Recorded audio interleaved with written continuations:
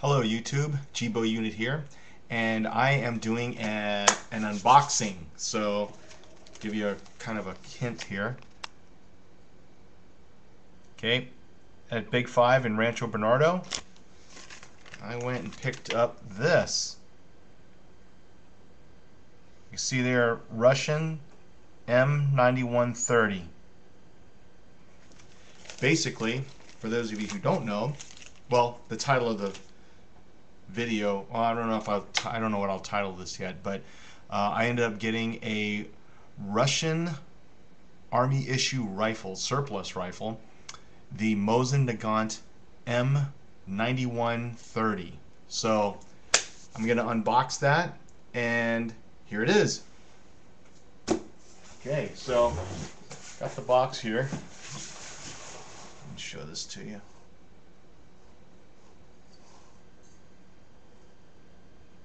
There you see the caliber 7.62 by 54R, Century International. The rifle is a 9130, and there's a lock on here. It's a requirement that if I purchase a rifle, I have to purchase a lock, even though it's plainly it's on here, but I don't know. That's just their rule. So anyway, of course I inspected the gun before I purchased it, so I know that it's already full of cosmoline. So I'm going to put these gloves on to get this thing out. So inside the box, it came with a few goodies. So comes with a leather ammo pouch.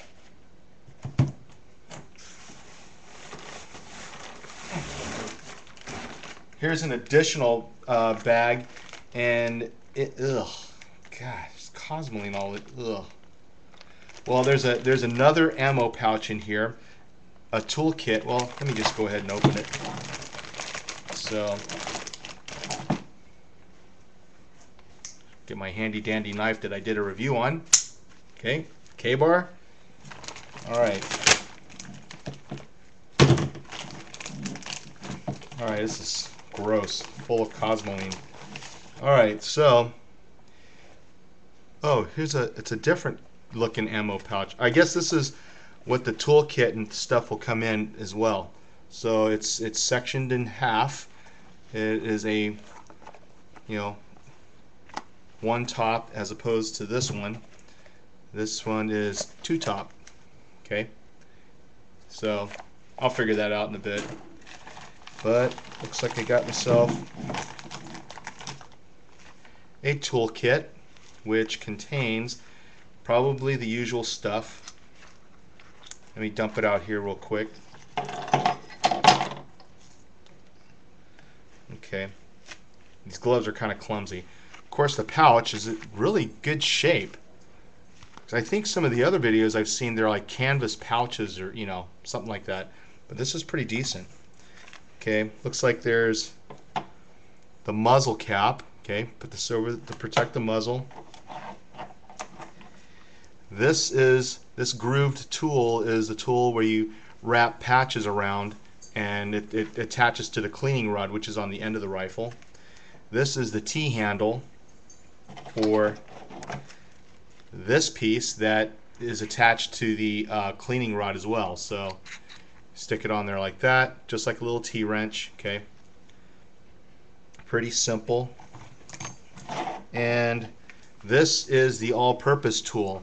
I remember seeing videos on this. I forgot exactly what it does. I do know that it is a screwdriver, right here, because there's some takedown parts for the screwdriver. And gosh, I forgot what these grooves are for, but I'll figure it out.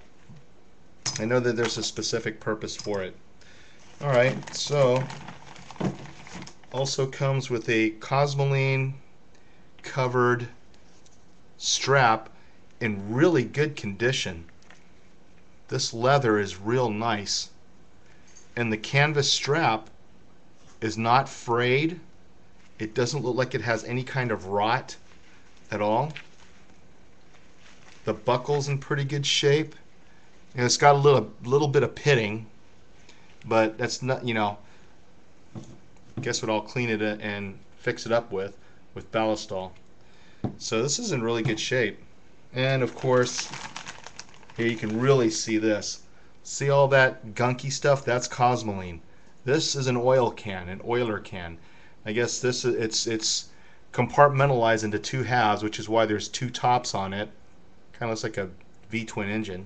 And I don't know what these symbols mean, but one, I guess there's different kinds of solvent that you put in here. Maybe an oil and maybe a cleaner. I'm not sure, but that thing is covered with cosmoline. Okay, now for the actual gun. I know some of you guys that have this are probably saying there is something missing, and you're right, but I'll get that out in a second.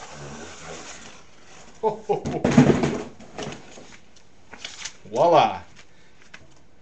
I'll go from front to end, front to butt. Okay, here's cleaning rod. All right, front sight. Actually, wow, the end of the barrel is really nice. I'll have to do closer inspection of it, but there's no pitting. It doesn't look like it's been driven into the ground or anything like that. Okay. I also took note of this. One of the attachments for the sling, it does have the metal pieces on both sides, so it is complete. Okay. This thing is covered in cosmoline, but my goodness, the stock is in really good shape. Oops, sorry. The stock is in really good shape here. Okay. And, it's really good here. And notice here also the metal borders are on both sides of the rifle. The other ones I looked at, there's like one piece missing, one side missing, or both sides missing. But boy, I tell you, this stock is in really good shape. Metal butt plate.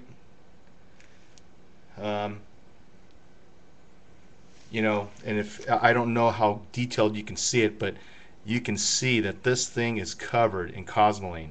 Now here's the surprising part. This is what sold me to get this gun. Okay? Or this particular one that I inspected. Okay, check this out.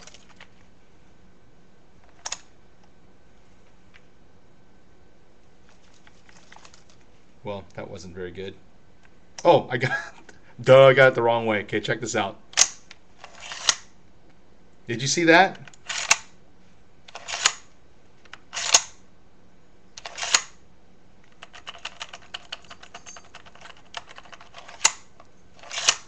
The bolt is very fluid, and it's not all, I'm not an expert on this, but all the other rifles that I inspected and that I've heard about say that there's problems with the bolt being stuck or being very stiff, and all of them, when I went and checked it out, I'd have to pull it, and kind of force it to move. This one, as soon as I pulled it and I was adjusting the rifle because it was slipping out of my hands, the bolt just fell back like that. And I go, oh shoot, I thought it was going to break. But it seems like it just happens to be really smooth. I guess I'll figure it out when I clean it up and put it back together and fire it. But boy, I'm telling you, and and it's not like it's loose and crappy. I mean, it's solid.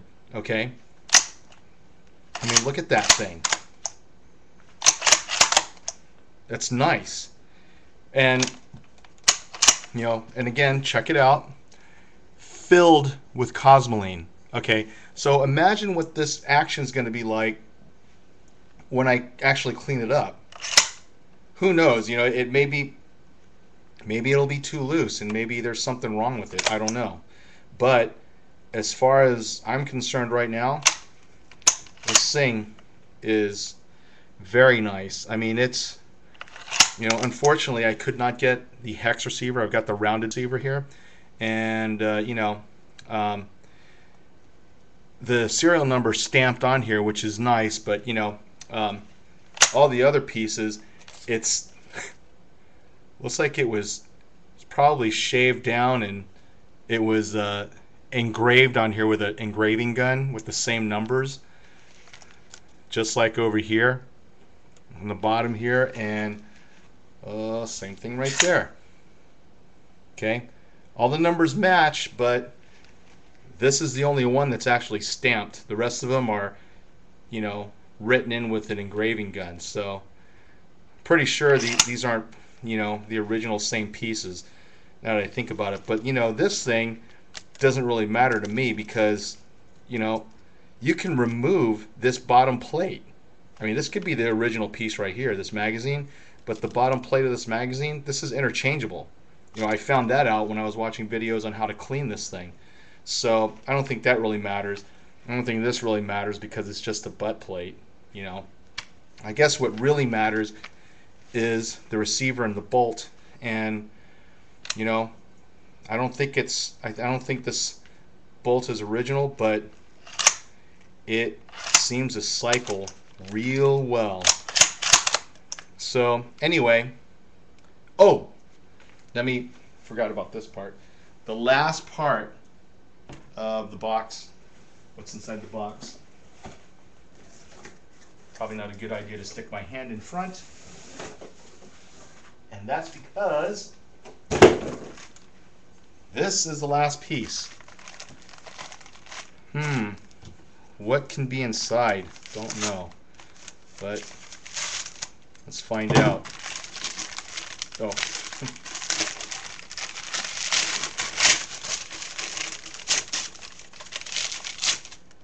Ooh.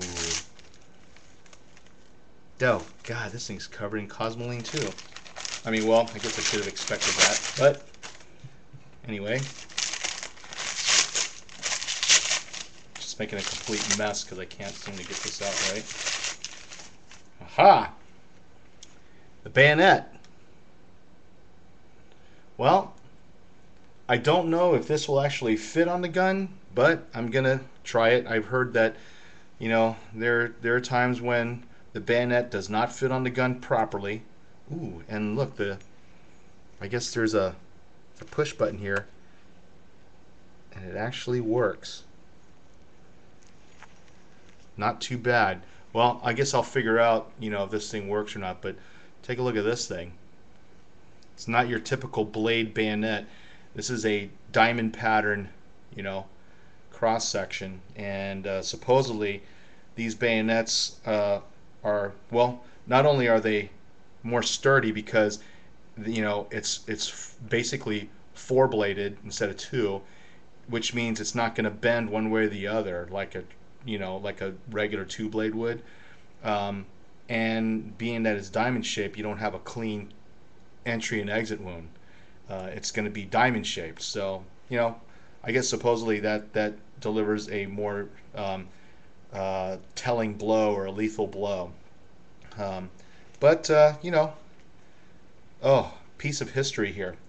All right, well, that's it. That's it for the unboxing. So I'm gonna, you know, clean this thing up. Oh, I'm gonna clean this thing up, and you know, I'm excited to get this thing, you know, put together. So before I shut this off, I don't want to get cosmoline all over my computer. So I'll take these gloves off, and that's it.